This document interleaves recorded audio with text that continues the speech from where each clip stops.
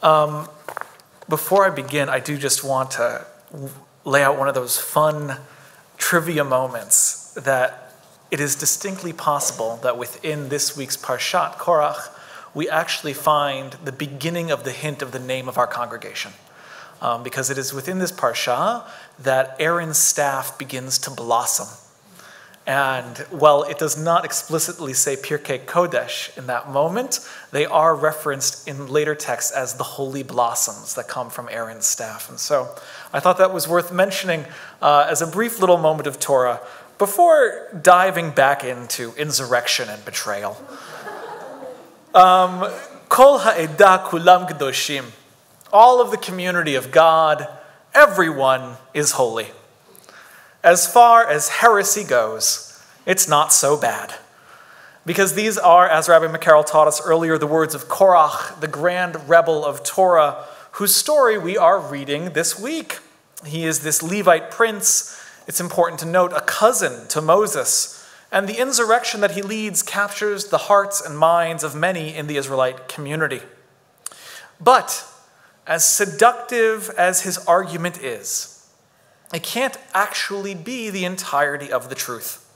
We know this from context, because God's actions are in such violent rebuke to this argument. The earth itself swallows Korach up and all that follow him. And we must know that a fair and just-minded God and a Torah that serves as the source of wisdom and compassion does not punish those who are expressing valid, differing opinions from their leaders and teachers, because there wouldn't be any Jews left if that was the case. And therefore, our rabbinic ancestors are unable to accept that Korach and his arguments have the same meaning on the surface as they do in their depths. Words have meaning, yes, but cultural understanding and context are necessary. And here is an example that I'm sure everyone in this room will instantly understand. Imagine for a moment that you are part of a team and that you are working hard, working night after night to complete a project. And so you as team leader might try to motivate the people around you, and you might unknowingly draw from a sports metaphor. We're almost at the finish line. You might use some kind of journey-related language. Look, it's the light at the end of the tunnel. And if things are particularly grim, you might even quote poetry saying, it is darkest before the dawn. But even though it might apply, you would never utter the phrase, work will set you free. And you would certainly never say it in German. Because words carry worlds inside of them. Kol ha'edah kulam kedoshim, all of the community of God, everyone is holy. It sounds innocent and it sounds good, agreeable, democratic, inclusive, but we also know there must be something wrong with the how or the why or the who of that statement. We know that there is something sinister here. And our rabbis of blessed memory spill a lot of ink over many pages in a search for understanding.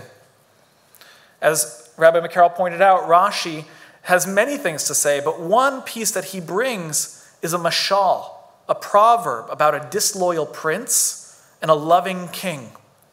He says, every time the prince strays away and offends his father, loyal friends to the king try and reunite the two.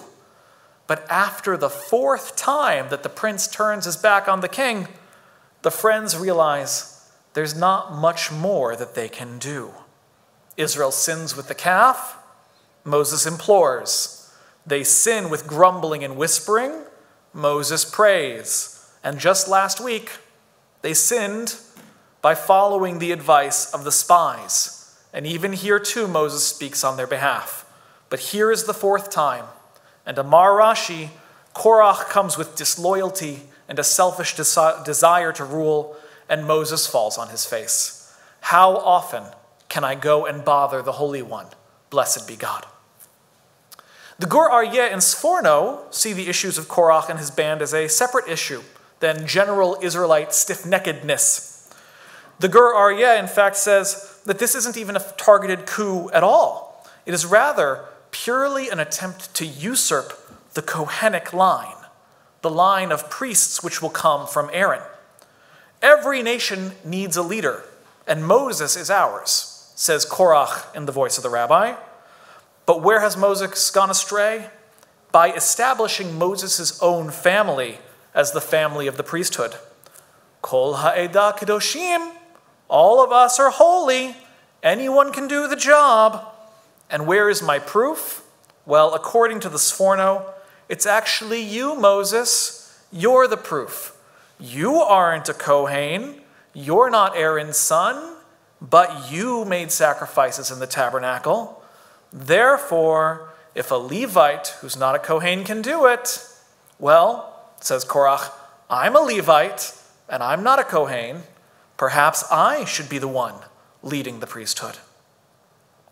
Rabbeinu Bachya sees a different tangent on this argument, though, and thinks that Korach is after more than that, perhaps ultimate power, and that Korach, like many people who have found a corrupt desire in themselves, is beginning to project it onto those who have not done anything wrong. According to Rabbeinu Bachya, do not read Kulam Kedoshim, all are holy, as a reference to all of Israel, but only in reference to the firstborn Israelites. God earlier says every firstborn must be made holy. And yet, says Korach once again, Moses, you're not firstborn, but you've placed yourself in a very important role. I, Korach, however, am firstborn. Perhaps then, I should be the one leading this people. Another sage, the Chizkuni, agrees, but says, no, don't just look to Korach, look to who's beside him. Yes, he is a firstborn of the Levites, but Datan and Aviram are firstborn sons of Reuben, the firstborn of the firstborn of the firstborn. So perhaps Kol ha'edah kulam kedoshim is a rallying cry to overthrow the entire structure of leadership, bring back the royal family, as it were, the primogenitor line of Reuben, not these upstart Levites and their Benjamite friend Joshua. And finally, the Or HaChaim disagrees entirely and says, none of the above. This is simply a populist uprising. Demagoguery aimed at minimizing the accomplishments of Moses by praising the common man in his stead. Kol ha'edah kulam kedoshim, all of the community is holy. God is with us, Moses, not with you. God is with us in the wilderness because of our merit, Moses, not because of yours and Aaron's. He clearly hasn't been reading the Torah lately. Therefore, let us, the common man, be permitted in every sacred space and every sacred role. Kol ha'edah kulam kedoshim, all of the community, everyone is holy. What is it then? Is it a caste system battle for the right to be God's messenger, a fight between royal tribes, a populist uprising, an apologetic, or is it simply the last straw that throws open the deep pains of a traumatized community? As with many rabbinic commentaries, there is no singular correct answer. Instead, though, we need to point out that the collective wisdom of our people is clear. The motto contains pious words, but they are not spoken with holy intent, and they do not have sacred intentions. Words carry worlds inside of them, and simple slogans often carry hidden ideologies. I have been thinking a lot lately about slogans and about Korach, especially as I watch the news. News that comes from Ukraine, news that comes from the United States, and news that comes from Israel. In Ukraine, it's no secret that the Russian media has used the slogan of denazification as a polite fiction for its invasion.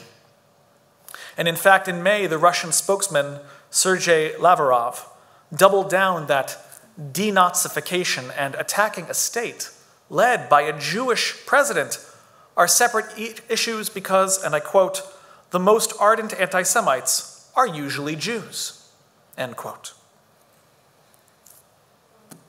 I doubt that there is a person in this room who isn't attracted on some level to the idea of denazification. So much of our post-World War II Jewish life and identity is rooted in memorializing the experience of the Holocaust, but also in battling attempts to forget it, minimize it, or repeat it. But when we get past the slogan, we realize very quickly that what the Jewish community and what the Russian government mean when they talk about denazification are not the same thing. As Jews, we want to see the world denazified because we are ultimately in a zero-sum game. Either they will exist or we will. But for the Russian government, the classification of Nazi is a pleasant slogan for political will. Meanwhile, in the United States of America, there is currently a battle defining religion in public schools and how the separation of church and state should function. Joe Kennedy, a public high school coach in Bremerton, Washington, has for many years led personal, private pre-game prayers on the 50-yard line. And his right was this week defended by the Supreme Court of the United States of America. As a religious community, as a religious person, I would hope that you would join me in being vigorously pro-personal and private prayer. And yet, once again, when we get past the soundbite slogan, we find that these quote-unquote personal and private prayers often included anywhere between 50 to 200 people. The team, the participants, the well-wishing fans, and now ideologically associated political allies. To me, a personal private prayer means having the freedom to express the spiritual longing, which is innate to the human spirit. But down in Bremerton, it seems that personal private prayer is the free rein to reinforcing Christian dominance in the American public sphere. And in Israel, this week as the Bennett-Lapid Unity Coalition comes to an end, and Israel returns to elections for the 5th time in 3 years, there are, of course, all sorts of grand slogans and claims coming from every corner of society.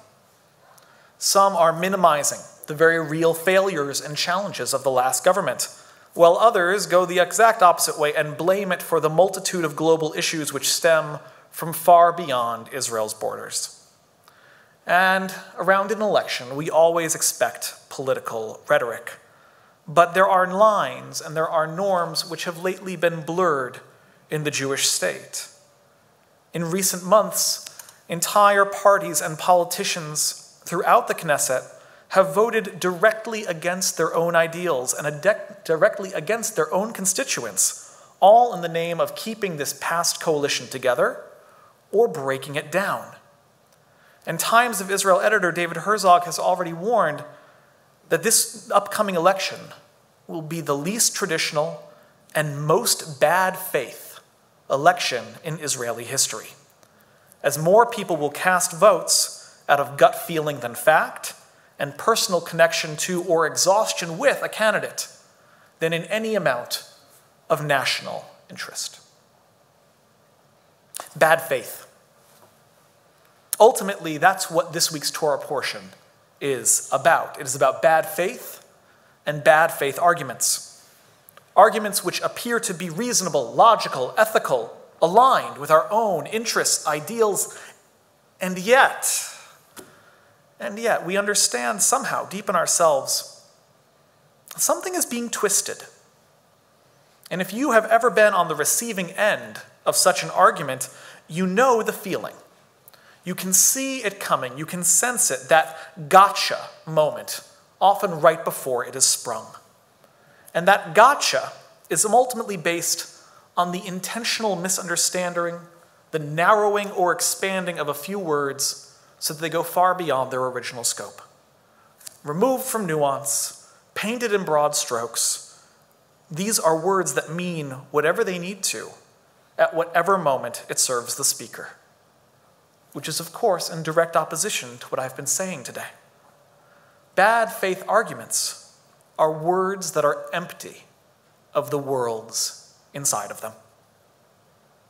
Bad faith arguments, then, must be met as Korach was, with honesty and with transparency, with ideological clarity, with nuance, with sincerity, all the things that they lack.